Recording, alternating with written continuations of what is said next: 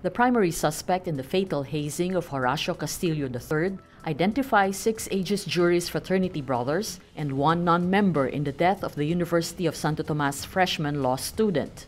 John Paul Solano reveals the details in an executive session with senators late Monday.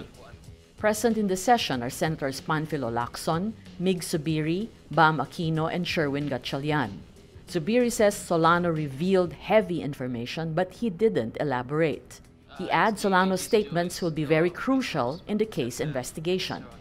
During the Senate hearing Monday, Solano and his lawyer and Aegis Juris co-founder, Paterno Esmaquel Sr., refused to publicly identify fraternity members involved in Castillo's death.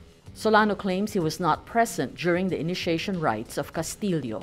He says he was just asked to help because he has a medical background.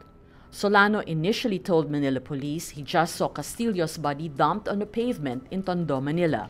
Solano also did not disclose he is a member of Aegis Juris. Solano claims a fraternity member asked him to lie to authorities, saying he followed it because he was very rattled at that moment. Criminal charges have been filed against Solano before the Justice Department.